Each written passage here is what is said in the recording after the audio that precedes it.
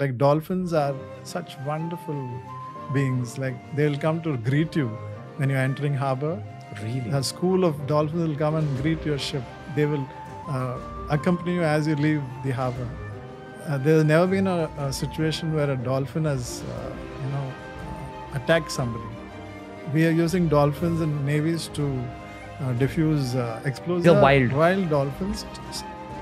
In fact, we are now graduating to where we can do slithering, rappelling, even free fall with them. Because if we have to get deployed, we have to carry the sniffer dog along.